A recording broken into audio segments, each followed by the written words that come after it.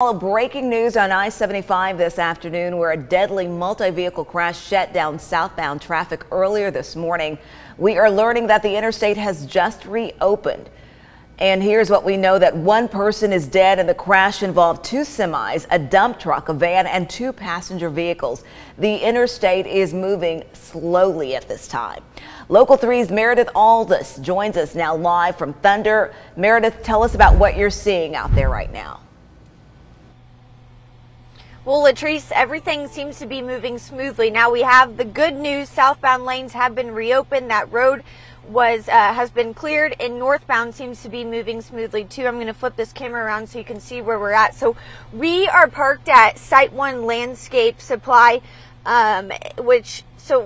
looking at this view, you can see Mountain View Road, and then across from it, that's the southbound lanes and then the northbound lanes. This interstate was shut down since 6:30 this morning, about 5.5 hours. A crash happened here. This is right before the Ooltewah exit. We know one person is dead, and the crash involved two semis, a dump truck, a van, and two passenger vehicles. Traffic was backed up for miles and miles. We just kept driving and seeing cars parked, essentially. It seems like some just abandoned their cars at one point because they'd been here for so long.